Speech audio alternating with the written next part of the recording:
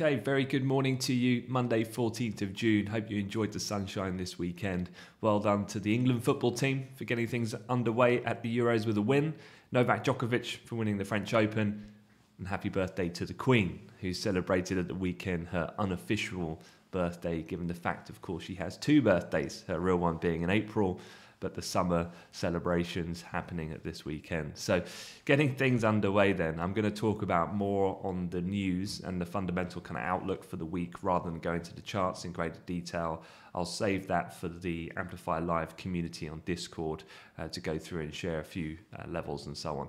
If you're not part of that community, don't forget, just go to AmplifyLive.com. There is an absolutely free level of subscription. Don't need to put in any card details, anything like that. So do check it out. And if you're watching this on YouTube, don't forget to like and subscribe to the channel. I'd really appreciate it. But look, let's get straight into it and talk about this photo shoot. It's not a new album cover or anything like that. It is, in fact, the G7 and the heads of state adhering to social distancing rules still, of course, at least for the time being, and likely to be rolled over in the case of the UK, as we're expecting that announcement to come out of Boris Johnson later on tonight. But what happened at the G7? Well, I really like the summary title that Bloomberg went with this morning, and they said America isn't quite back, Europe isn't that united, and Brexit still isn't done.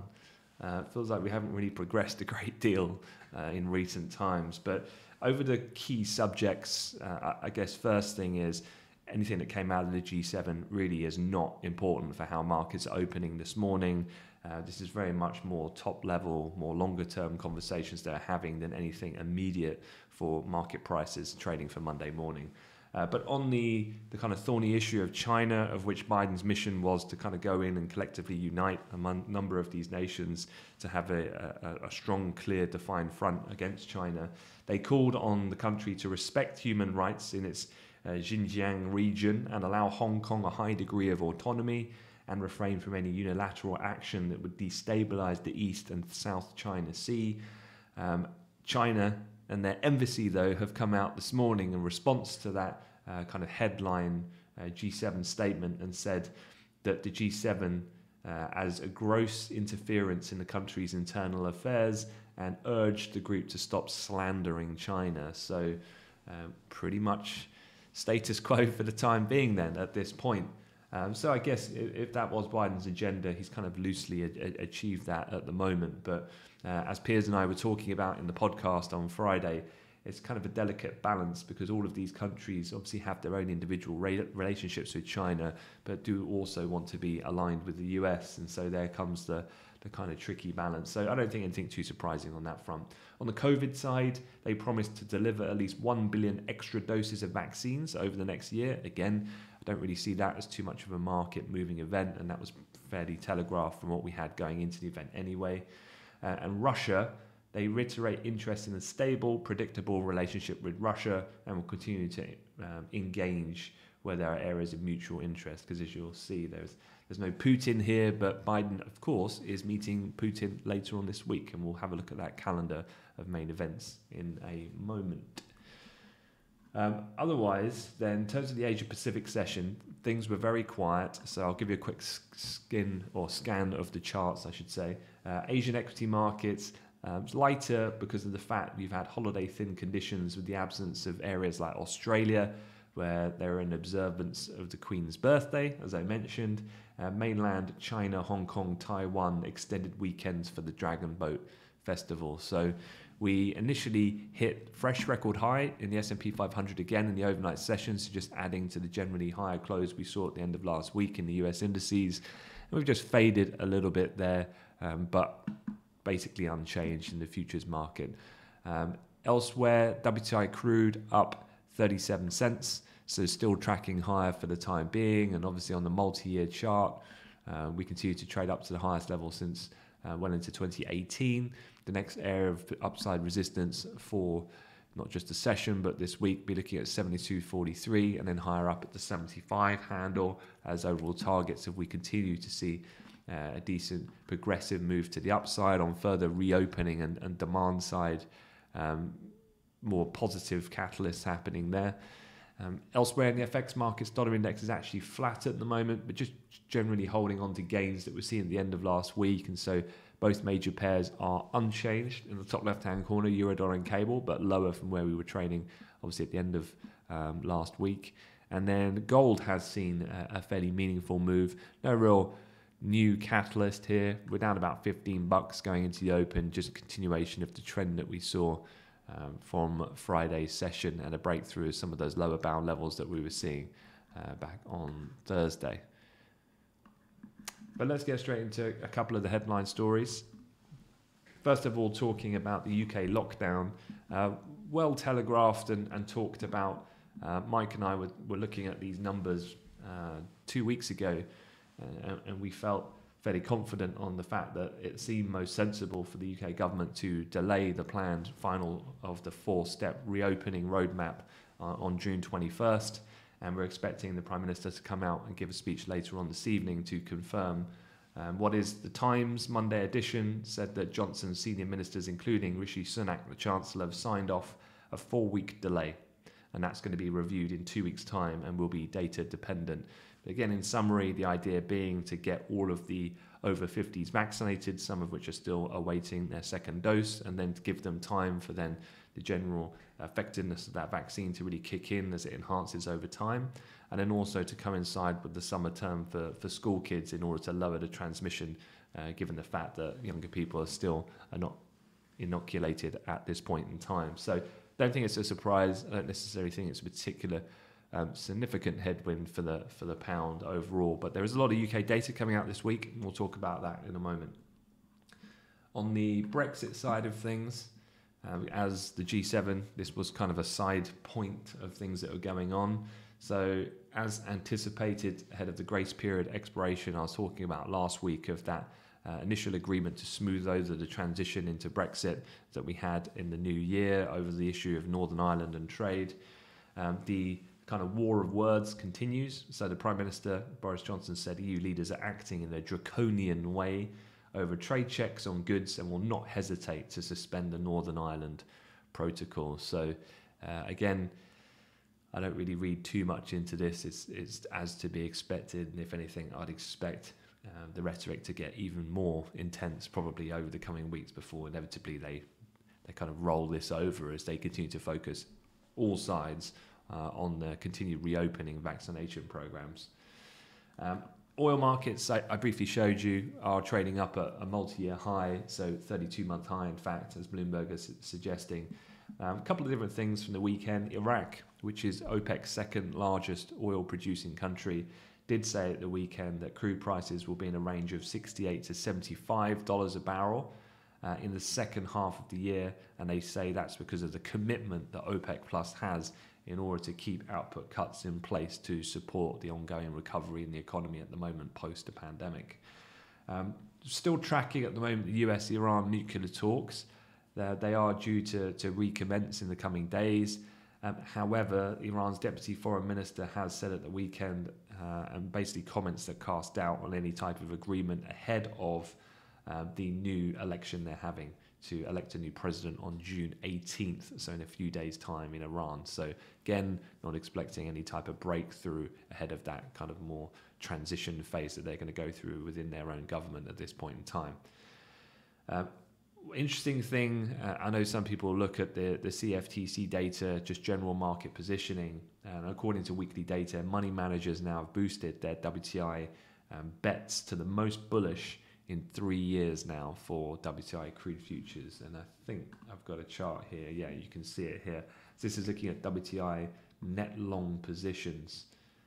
And as you can see, it's the highest in almost 3 years. And again, underpinning this is just further reopenings. I was looking at some data points talking about the traffic volumes of air flights for citizens and movement around the US being the highest it's been so far, and further reopening as that continues to happen both here and other places from around the world. It continues to support demand with OPEC, as Iraq was suggesting, continues to support the market on the supply side.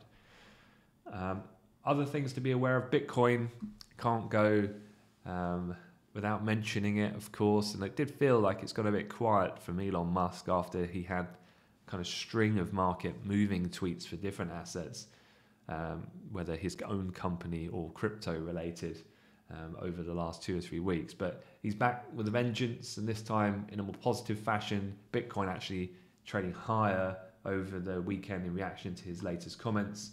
Seemingly he's back on board with Bitcoin after being obviously saying that he could potentially look to exit that market given the fact of the environmental impact.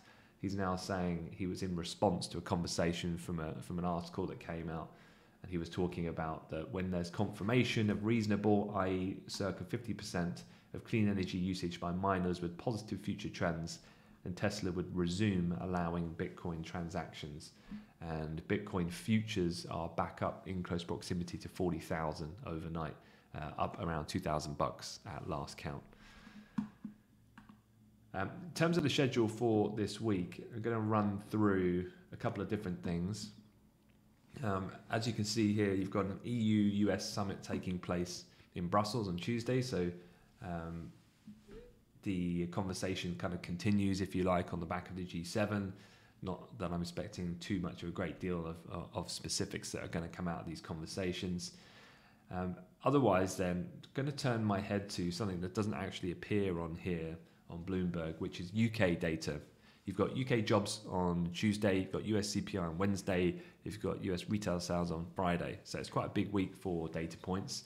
The headline year-on-year CPI is expected to rise to 1.8% in May from the prior 1.5%, and that would put us back at, as far as that reading on a year-on-year basis, to pre-pandemic levels of inflation in terms of the UK. So at 1.8%, obviously getting close to that 2% hypothetical threshold that they have, albeit we know that they'll probably allow it to run a little hotter in a variance through that, given the transitory view that central banks in the developed Western world hold.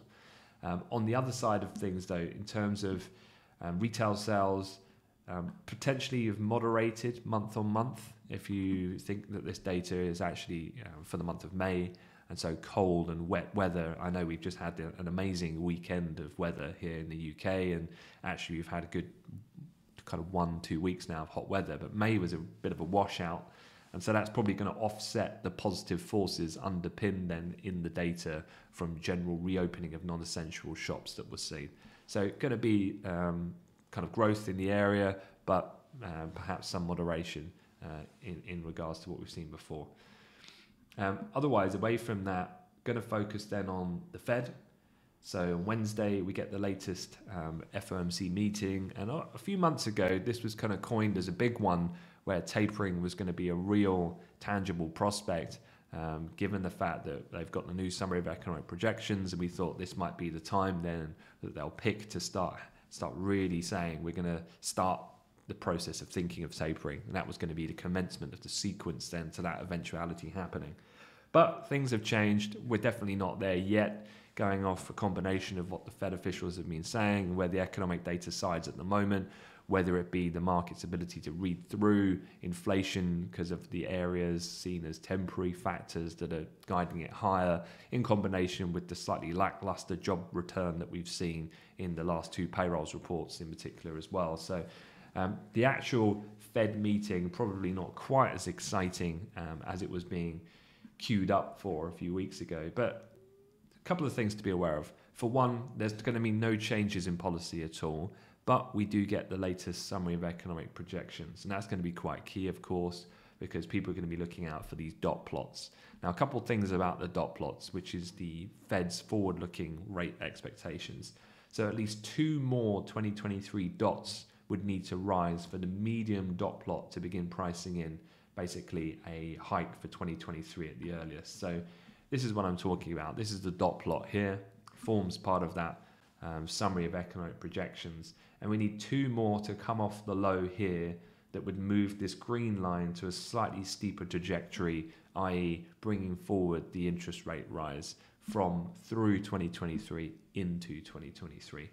Now, Fed officials could project interest rate liftoff then in 2023 amid faster economic growth and inflation, but they won't signal scaling back purchases until August or September, according to the latest economist survey from those spoken to by Bloomberg that's just been out this morning. Fed officials, they say more than half, or in terms of economists, more than half predict the dot plot will show the median of 18 officials penciling in at least one 2023 increase. So more than half of the economists on the street think that that's actually going to materially change, and we'll see the median pick up a little bit here. Most investors still don't think the Fed will begin tapering until early 2022, with guidance on the exact approach delivered in more detail around September this year at the latest. And a lot of people, of course, looking at the Jackson Hole Symposium late August as the kind of precursor for them bedding that in to be discussed more officially in a format to be conveyed then in the next summary of economic projections, which comes due in another quarter's time in September. And then that cues us up then for tapering to commence in the new year of next year. It's the kind of time frames we're looking at the moment. So yeah, that'll be the Fed. We'll cover that in full. So maybe to check that out. And I've got a masterclass guest coming to join the Amplify Live community as well on Wednesday, just before the Fed comes out. So for the guys in the community, got a really great speaker. Used to be a bond trader. Started back in '87, in fact. What a year to begin your career. Traded at Lehman's, Merrill Lynch, Credit Suisse, and then went on to prop trade as well. So I'm sure he's going to have some valuable insights to share, and that'll be on Wednesday. Otherwise, back to the calendar of the other things we're looking out for. So as I said earlier, Joe Biden is going to meet Vladimir Putin, and they're going to meet on Wednesday. I guess the main point to look out for here is it's not about what details that they come out of as real results from these conversations. It's more about the atmosphere of the dialogue between the two, and whether or not that there is a joint statement at the end, which is typically seen as a more positive outcome, rather than the two, hitting heads and then going their separate ways. So it's more going to be based on how successful that meeting is on that kind of outcome, on that level. So it's very much more broad. It's more about, do they get on? Is there a joint statement at the end? And do they commit to then continue dialogue to meet again in future? It's about the best you could hope for from that situation. Janet Yellen testifies before the House panel on Thursday on the federal budget, and then the Bank of Japan have their policy decision at the end of the week. And we're not expecting any policy changes there, but source reports recently have noted the bank is to consider a 6-month extension to its September deadline for the pandemic relief program as soon as this upcoming rate meeting could be something to look for.